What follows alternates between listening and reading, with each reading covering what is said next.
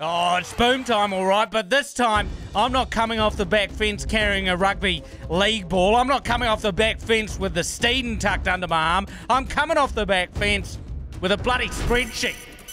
This is admin time. I've just been fiddling through the draw, right? I tell you what gets me wound up. I tell you what wants me running off the back fence. It's the draw that the Brisbane Broncos have. You look at the games that the Broncos have at Suncorp. They have 14 out of 24 games at Suncorp. They have 17 out of 24 games in Queensland. It's absolutely ridiculous. There needs to be an investigation.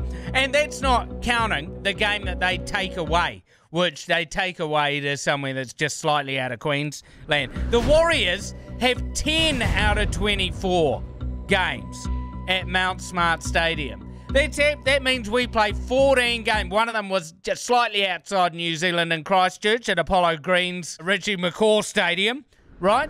So 15 out of 24 games are in New Zealand, whereas they get like 16 in Queensland. It's absolutely outrageous. The Broncos are gifted every Friday night game. Look, put it this way, mate.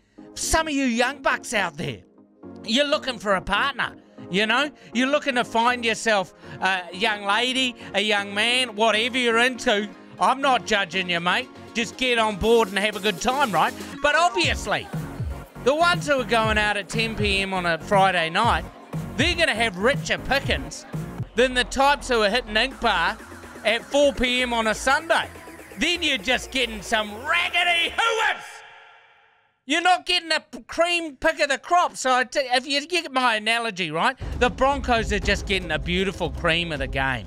And we're just playing, we're playing in the mud. We're playing in Newcastle, in a muddy Newcastle. Once again, the Warriors having a rough rub of the green. It doesn't help that we've been having a bit of a shambles the last 3 weeks. But I'm just saying, well, it feels like we have to play the better game to get the same rub of the green as the Australians. I mean, I'm just a bit too wound up about admin, about spreadsheets. Granted, we should be winning on the park, but it feels like everything's going against us.